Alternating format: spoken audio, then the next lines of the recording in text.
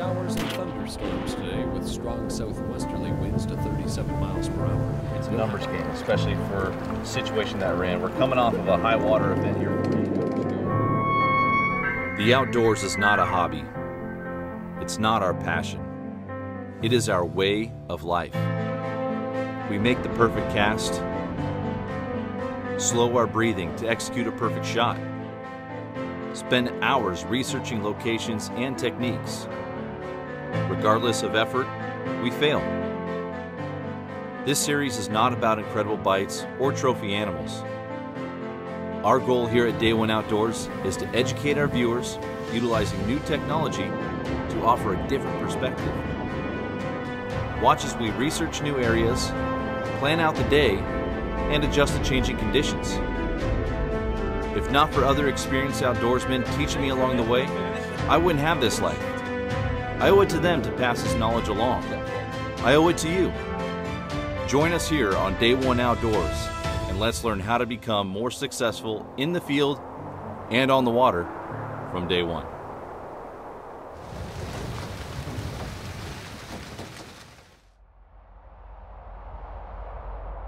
So I ended up getting a job in Hereford over here mining, and so I moved my whole family over here. We were here for the summer and just kind of fell in love with the country, got to become good friends with the ranching family, and so we just decided to stay here. So with my job and stuff, I can kind of travel around, so really wherever I live really doesn't matter. One of the big stipulations was with Dakota and the family and the kids and what exactly how that was all going to work. And Dakota's really fallen in love with the country. Yeah, might need Yager. Maybe. Welcome to the beautiful Pacific Northwest. This is something that I've always wanted to do, is go ice fishing. Now, I've done it a few times before, but that was in the Midwest. You don't think ice fishing when you think Oregon and Washington. Well, there's a lot of opportunity here in the Pacific Northwest to go out and target fish even during the winter time. Especially here in Oregon. There's a new campaign that ODFW started doing called Trout 365. They've opened up a lot of great lakes and reservoirs for you to go out and go target trout year round. I'm joined by Andy Spinks and his son Dakota, and Dakota is going to be our guide. Now, anytime you're going out to a lake, even when it's covered with ice, number one, you got to be where the fish are, location. So Dakota, where are we going to start, buddy? What are we looking for? So we're kind of looking for these gradual points that are coming out, and then once we can kind of get through the ice, we're looking for these transition lines. So it's basically coming from kind of rock and grass, and we're looking for a mud bottom. And that's where those fish are going to be going back and forth. You know, for the most part in ice, these fish, they're going to be sitting in deeper water. That's where it's warmer, actually. You get away from the ice. But that's not where the food is. So they're going to be coming up and cruising flats and areas where they have access to that deep water to come up and come feed, like those May Lake points. Right. Now, you also mentioned that they're going to be coming up on that change in the bottom, that mud to rock, that sand to rock. Right. So they're just traveling those edges. Yeah. So how do you start? I mean, looking around us?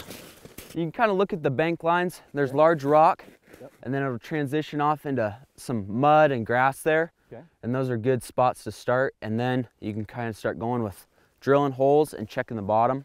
Gotcha. How do you check the bottom? So you can use either just heavy rock, something to just drop down. And just kind of feel what it is, just telegraph it.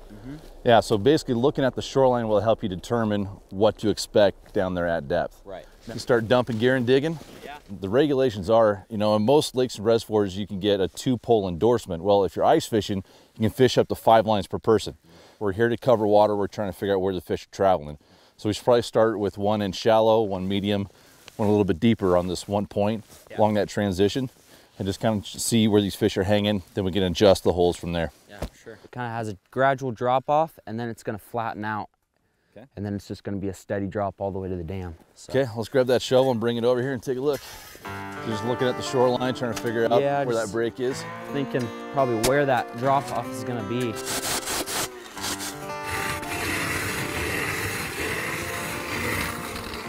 Yeah, there you go, broke through. There you go. Might be a little tight getting them out of there. Well, especially, you know, this is, looks like it's, I mean, it's breaking through right there, so that's got to be 10-12 inches of ice. We're gonna see, oh, look at this guy. I got a heater so if your hands do get cold. It's for the fish. It's for the fish, man. It's for the fish. You were telling me the other day that you actually get bit pretty quick once you open up the hole. Yeah. I was thinking about it, and I think, we got all this snow cover over the ice. It's got to be dark down there, so they're getting a little shot of light coming through, plus all the noise. This has got to be super loud. Oh yeah. Sound travels really well in water, especially when it gets trapped like this in the ice. It gets amplified. So how long do you spend in each hole before you move? So it can depend on conditions. Okay. With maybe sunnier weather, they might be a little bit slower. I might take more time, but I think with these overcast conditions, and they should be pretty active. If you don't get something in 30 minutes or so, try the next spot. Gotcha, okay. Well, again, it's gonna be nice having your dad here, plus you and me, and we'll be able to cover some water pretty quick.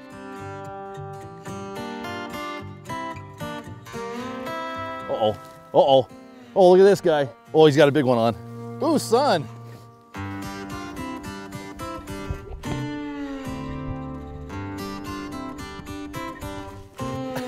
Jeez, that's a tank. That's medium size? I like the sound, they just really draw to it. It's something is going on and they just want to come and check it out. And I think the sunlight, they've been covered up by the ice and snow, and just like what Cody was saying, they're ready for springtime. They're starting to get hungry. They're just more lethargic right now, and so as soon as you open it up, I think they're ready to feed. Yeah, we'll start with that garlic, something real heavy scent, get their attention. And this stuff here was made specifically for putting onto marabou and hackle and stuff like that. And that's because it won't ruin it and it'll help keep the action of the lure. Because you put on that heavy gel stuff, it just kills it, you lose all your motion. Load it up, dude. Perfect. Okay. We got some catching up to do. Your dad's already beating us. Yeah. Okay, quit screwing around, let's get fishing. I'll go to the... Oh, he's got too big of a head start. You gonna let any of us fish? Ah, look at that one. Love the colors on them. Look at the blue bright. Yeah, look at that. It's kind of cool looking fish too. There's not many spots on them from the dorsal fin forward. Fish. Got great colors on them. I just love that purple sheen to it. Yeah. It's just gorgeous. So this lake is actually stocked pretty regularly, like every couple years or so. Every 3 years. It's just so remote and out in the middle of nowhere that it just doesn't get fished that much.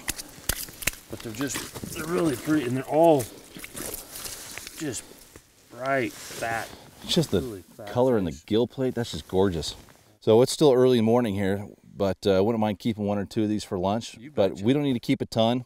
You know, these fish do have an adipose fin, but I think that has a lot to do with the fish that are stocked in here naturally reproducing. Sure. And so there's no sense in taking more than what we need, just need enough for lunch. Yep. Bite's been pretty good, so fire that bad boy back in and... Let him go. There you go. Okay. The little tiny 1/32 ounce maxi jig. Just tiny little, just downsizing your steelhead jig down to a little trout jig. Just got a little bite there, just barely nibbling on it. Real subtle hit. Oop, there he is. Come on. Might be a good one. Yep.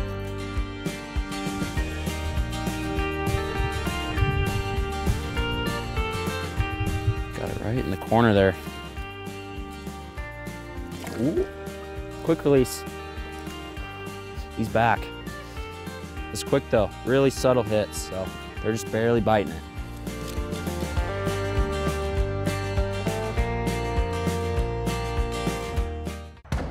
Fishfield is your one-stop shop online for the gear you need here in the Pacific Northwest and beyond. From salmon and steelhead, saltwater, trout and kokanee, even crabbing. Visit fishfield.com today to place an order with no sales tax and have the gear you need shipped fast. Fishfield.com, we have what the Northwest outdoorsman needs. Every once in a while, a new lure comes along that catches every angler's attention. It could be because of all the irresistible colors and finishes, or the patented skip beat action. Or maybe it's the wide variety of sizes designed for salmon, trout, walleye, steelhead, mackinaw, and more. But just for the record, we know one thing for certain. We didn't design the maglip to catch fishermen. Yakima Bait Company.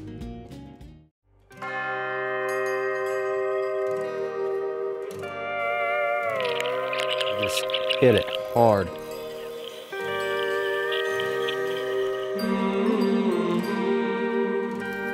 Big fish. There we go. That's what we're looking for right there. There we go. Nice bow. All prettied up, dark backs. Andy and Dakota have already caught fish.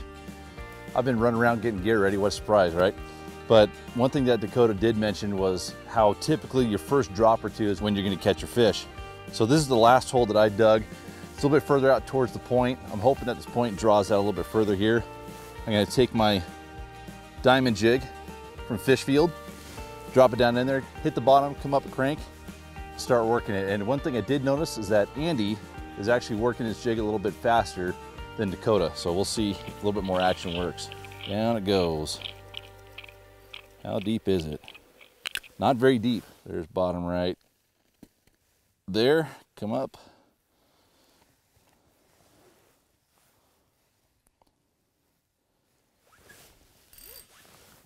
What's taking so long? Well, we've been here a whole 10 minutes. We've caught 3 fish. Fishing's kind of slow. It's taken me all 10 seconds so far. And we're doubled up. Oh, I'm on! Looks like we got a double or a triple. Triple! Look at that, pretty fish. Oh! There he goes. Did you already let yours go? Yeah. Okay. How's this one compared to yours? It's about the same. About the same? Yeah. Dude, these are some awesome fish. Good size. You want to Yeah. grab the pliers unhooking for me? Yeah. So this fish here, I was working the jig kind of fast and hard. And I felt the bite, so I just stopped moving it, and he came back and just smoked it. That little diamond jig with that ice scent on it. They're liking it. Makes me feel better.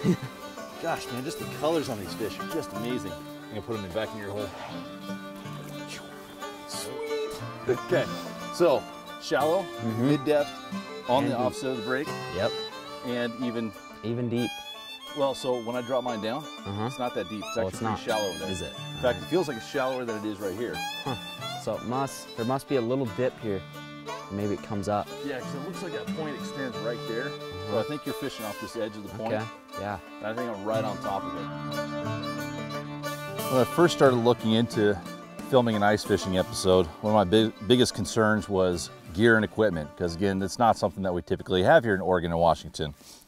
So I started doing some research online, and for about $100, you can get everything that you're gonna need for ice fishing. So it's totally different than, say, salmon and steelhead, or especially bass fishing, where you gotta buy thousands upon thousands of dollars of gear, all the boats, everything else. This is something that this time of year, from January through even early March, you can come out after you get a nice cold snap and get out on the ice for fairly inexpensive. The rods, this rod here costs $8, real cheap. Just take your basic trout reel that you already have at home somewhere, and if you don't, you can get a nice little trout reel for about 10, 20 bucks. For the line, you need a good strong line. This here is Maxima fluorocarbon, but fluorocarbon is a little bit expensive, so you can just go with the Maxima Clear. When we start catching these fish and they start coming up through the ice, you gotta have really strong lines so it doesn't get cut off on the edges. From there, I have a little corky, and that corky is just to prevent from reeling up my swivel up into the first eyelet. And then just a real short section of line here. This is your leader line. This again is just Maxima Clear. This is 5 pound, but really it doesn't seem to matter all that much. You can run a little bit thicker stuff. The guys, what they're using over there, they're using the Yakima Bait Maxi jigs, and they're using anywhere from an 1/8 ounce to a 32nd ounce. So anywhere in that size range, your small steelhead jigs to your smaller crappie style jigs will work. This one right here is a diamond jig from Fishfield that just came out. It's meant mainly for kokanee, but it works great for trout too. But this one here is just a 1/2 ounce, nice small little treble hook on it. It has that Pro Cure ice scent on it, the trout, the trophy trout. And all we're doing is just dropping it all the way down to the bottom, letting it hit. There it is. Come up just a little bit. What I like to do is lift my rod up about as far as I want the jig off the bottom, reel down, and then just start working the jig itself. Now, I've been watching those two guys, and sometimes they're jigging it fast, sometimes they're jigging it slow. I like to start out with just a couple of fast jigs, create a lot of attention, a lot of movement, and then slow it down after that. Now, so far we've been pretty successful, so that's great, but it seems like there's a fair number of fish out here, maybe in a lake or reservoir that may not have as high of a population of trout. You might need to work a little bit harder, but we're gonna keep on playing around with some stuff here today, from running bait rigs to different style of jigs, different lures, and and we're gonna see what works best and just have a lot of fun with this. I've wanted to come out and do ice fishing here in Oregon for a long time, and this is a blast. We've only been doing it for about half hour, and we've already got, let's see, 2, 3, 4, 5 fish, and these are just awesome, awesome quality trout. I'm ready to catch my next one. So we've been fishing here for a little bit, and I wanted to switch some baits up and see if we can get a little different action going. So we've been using these soft plastics before. They've been working really good. Bright colors mostly. It's kind of murky water, so the visibility isn't that great. So pinks, whites, you know, chartreuse, stuff like that. The smaller jig heads have been working really good. These grub tails give off a lot of action. They're not very big, and it's a great meal for them, so it's super easy to get. So we're gonna try and tie on a couple of those and see if they work. So we're at number 6 or 7 now, I believe. They've kind of slowed down here a little bit, but we're getting a few bites here and there. And there's another big rainbow. Pretty fish. That one's a little bit more colored up there. So another great fish. Tons of color, super greenbacks, just great fish.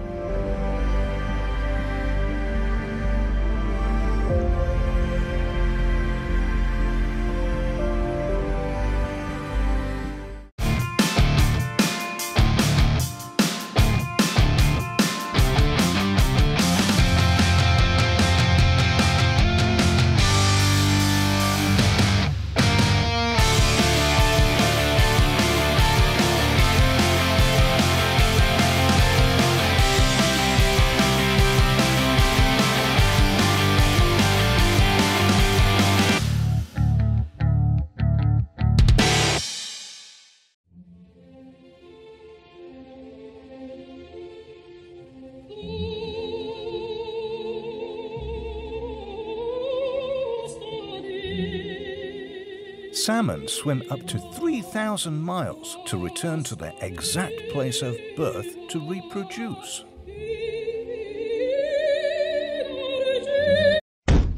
Well, most of the time.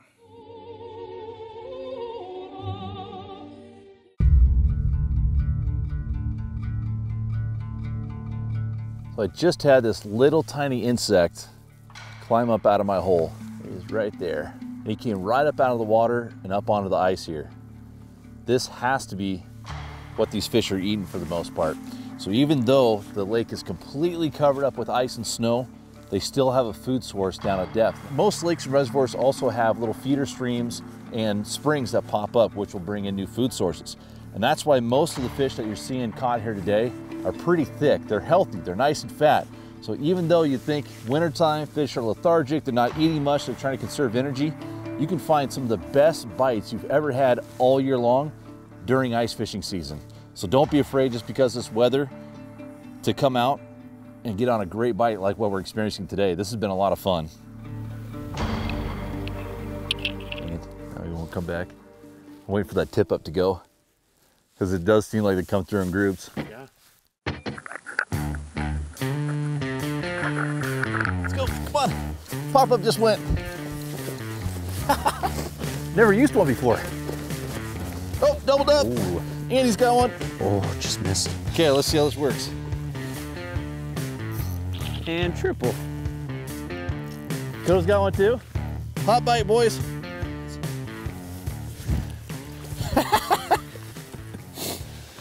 That's awesome. So again, we're allowed up to 5 rods per person if you have that 2-pull endorsement. And check this out. This is something that Buzz Ramsey actually taught me.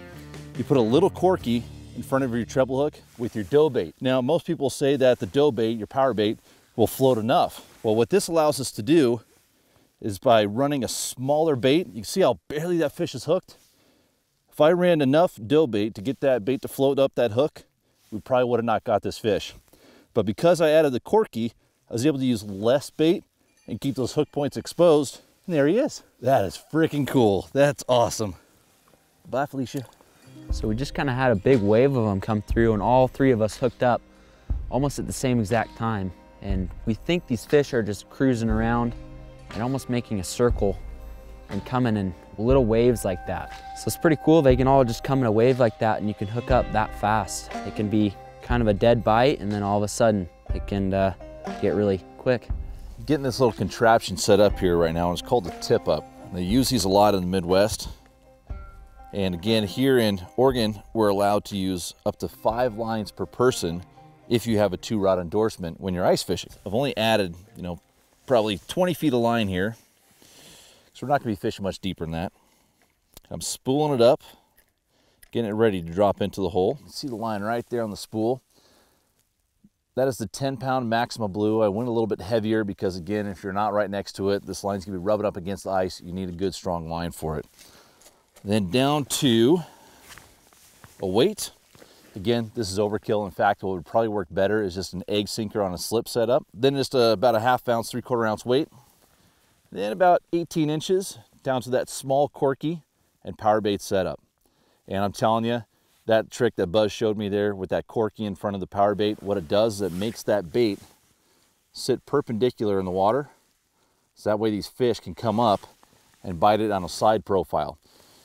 Before, when you had to use a lot of extra bait and not have those hook points exposed, they're coming in and you'd almost have to have them feed down to grab it. But because we're now able to use less bait, the hook points are exposed. We're gonna get a better hookup ratio. That corky helps keep it floating perpendicular and the fish swim up and get a nice side profile, and we get a better hookup to land ratio. So we're gonna go over to one of our holes and I'll show you how to set up. Maybe, if I can figure it out. So again, ice fishing doesn't have to be too expensive. For $100 you can get an ice fishing rod, a reel, line, all the gear that you're gonna need, plus a couple of these tip ups and a hand auger. What we're gonna start by doing is put our bait in the water, make sure it's floating. Yep, looking good. Slowly drop the weight in. Make sure nothing's tangled up. And then I'm gonna slowly let some line off the spool here until I feel it tap bottom. Nice and slow. We don't want our line getting tangled up. Almost there. There's bottom, right there. See the line starting to coil? So now what we're gonna do is keep it just tight enough. Spin it on down. There it is. You barely feel the pressure of the weight. Spool it counterclockwise here. Keep it tight. Okay, so it's spooling counterclockwise, which means when fish bites, it's gonna pull it clockwise. So there's a notch right here. We're gonna put it inside like so and slide it up. Create that tension. So that way when the fish bites, pull it off, boom. Trap is set, tip up pops up. We got a fish on, come running over.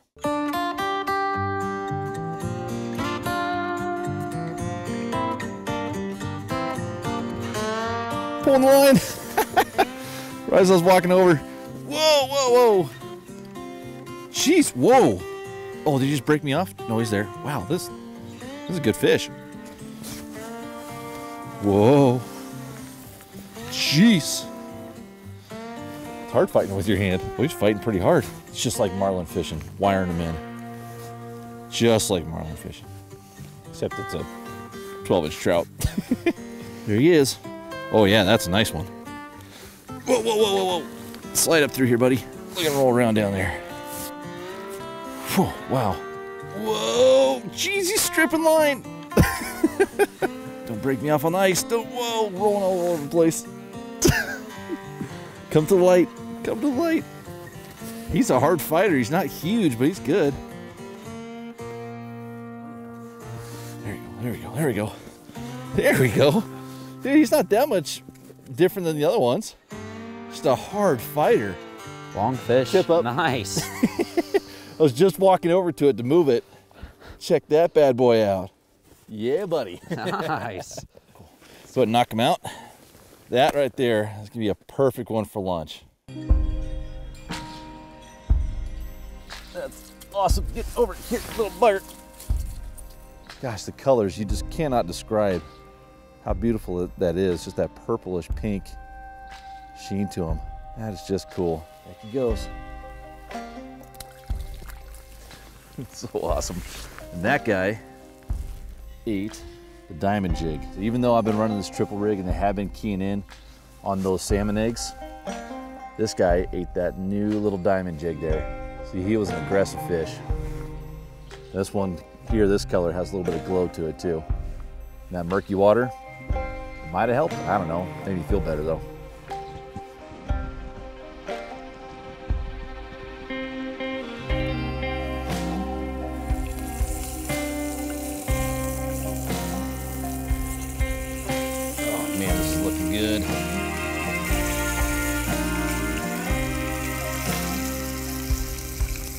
short enough, get your tool there. So if you want, just separate it on the back. The back side right there, just pull the little bottle opener. Just Pull slide this that off. out. Yeah, slide that out. There you go, gents. Thank you. Yeah. Yeah, you bet. Eat up. I'll keep cooking. And trying to catch this fish keeps on teasing me. Yeah. Can't get much more perfect day than this right here. A little bit of snow. Fishing's fantastic. Fresh trout. Good company. It's a good day. Caught a lot of fish. I don't know if I'm quite yet teaching Cody, but maybe someday. You know, we happened to find this place is not on most maps, and we happened to find this through some gentlemen that actually brought us out here, some local people, you know, and they brought us out. We fished it a couple times and we didn't do very good. And Dakota, he just gets on the internet and starts researching, and he learns how to read the landscape. He learns how to look what's in the water. That's all self-taught. There's nobody that's really showed him anything or how to fish. Everything that he's done, he's taught himself, you know. I mean, it's one thing to put a lure on and just throw it out there in the water and see what you can do, but 99% of the time, he's the one that's catching fish out of everybody.